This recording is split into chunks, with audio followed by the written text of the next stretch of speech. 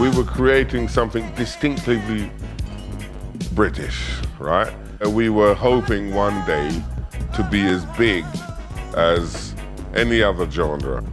A lot of people were coming from Jamaica to be a part of the English industry and seeing Dennis Brown, your Gregory Isaacs, your Freddie McGregor.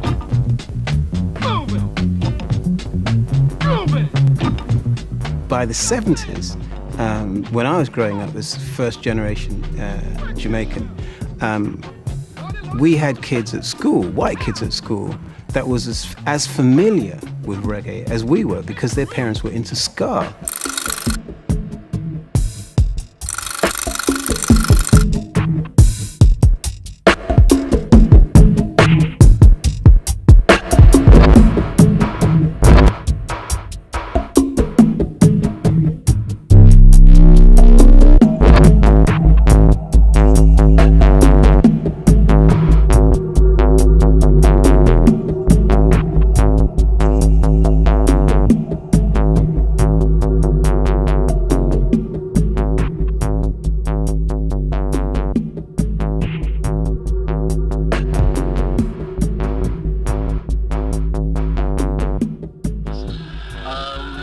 Kids are in the audience, and that's why I'm not going to pick out any act above all, but I tell you, to kicked off with Aswad was pure genius, and they're terrific groups, and they really did start to move this today, right from cold. It was great.